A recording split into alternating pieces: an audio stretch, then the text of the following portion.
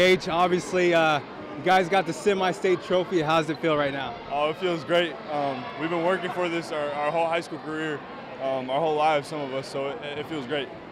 We give God all the glory. We're honoring Him through all this, and it's just great to get this dub. It seems like you were locked in right from the get-go. What was your mindset just coming in tonight's game? We knew they were good. Obviously, scouting 3 teams for one day is tough, but we kind of studied them throughout the afternoon after we beat Gary today, and I think we had a good game prep. Coach Roth had us ready, and we were locked in, especially in that third quarter. We kind of took over.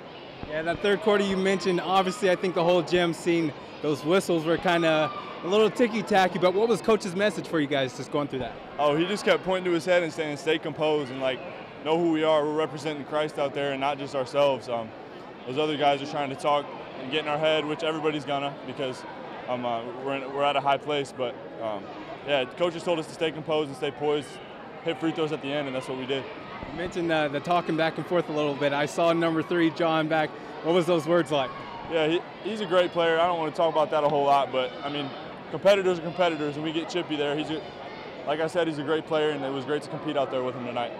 And turning to Jimmy's performance, obviously he's not the top scorer, but just watching his game, he's always like a floor general, bringing you guys in. What did you see from him tonight? Oh, man, his leadership has been key throughout all our successes over the years, man.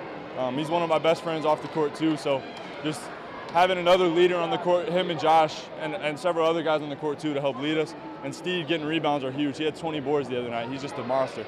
Last question for you, and I'll let you go. A lot of community support for you, especially the kids under the net right now. What's it like just seeing all this support? Oh, it's a great feeling, man.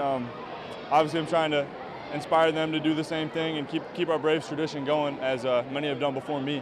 So, yeah, we're just going to stay composed, and I'm guessing we'll have a pretty good crowd down at Gamebridge.